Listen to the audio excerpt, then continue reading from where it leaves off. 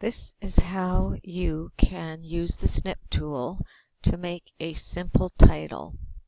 First of all, click on the Start button. Type in the word snip, and you can see that at the top, highlighted in blue, is the snipping tool.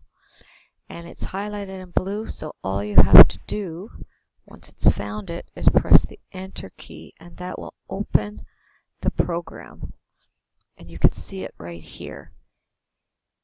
When it opens, it's put a semi-transparent white shroud over your current desktop contents. All you need to do is to drag a bounding box around your title, and that will put it in this snipping tool window here. Now you can annotate this, but we're not going to worry about that. So now that you have this title, all you need to do is click File, Save As.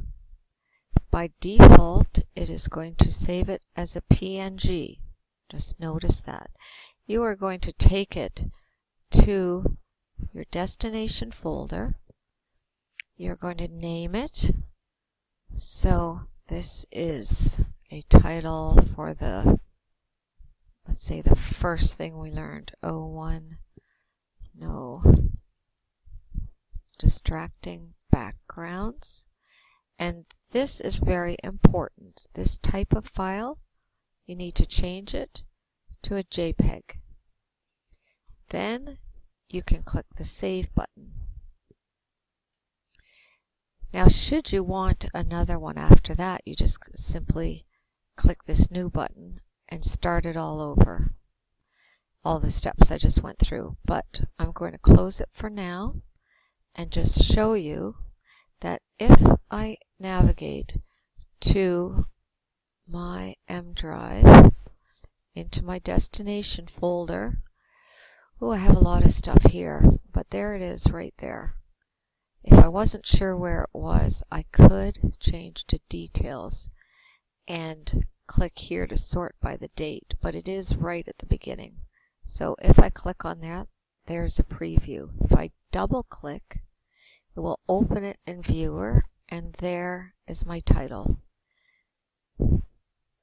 So I will close that, and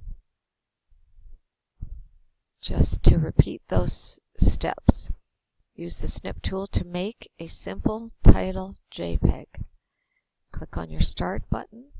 Just start typing the name of the program, which is Snipping Tool. It will show up highlighted in the list. You just need to press the Enter key to open the program. It opens and your entire screen has that white overlay. You need to click, hold, and drag a bounding box around the area that you want to turn into a JPEG picture.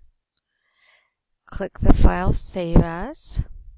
You get the dialog box. Make sure you put it where you want it to be, to your destination folder.